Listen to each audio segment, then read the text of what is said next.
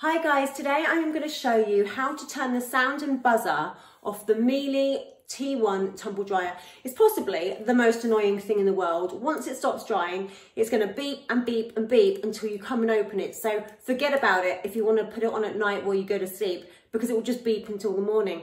So I'm going to show you what to do, and it's really simple. First of all, it's set to off and you're going to open the door. Then turn it to any program. Cotton's is the closest. I've got it on Cotton's. It could be any of them.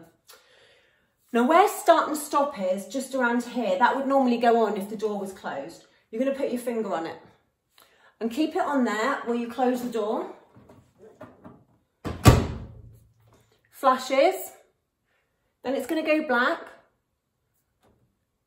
Take my finger off and it goes into program mode. So you flick through until you get to program 5. That's buzzer volume. So if you just want to turn the buzzer volume down, you press start, stop. You've got 01, which is one volume.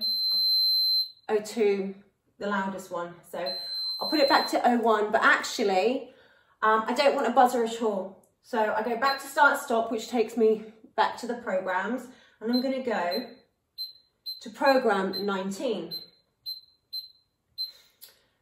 So program 19, P19, that is for turning the buzzer on and off. So I press start, stop, and it's at 01. 01 is on. So I go to 00. So 00 means the buzzer's off. That's all I want. I want the buzzer off. I press start, stop to set it.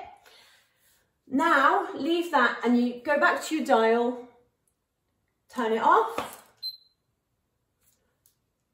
Turn it to whichever program you want. Express, I usually use Express. And then that's it. Press start, stop with your drying in there, and it will not beep anymore when it's finished drying. So hope you like the video and share with your friends that get really annoyed by the buzzing.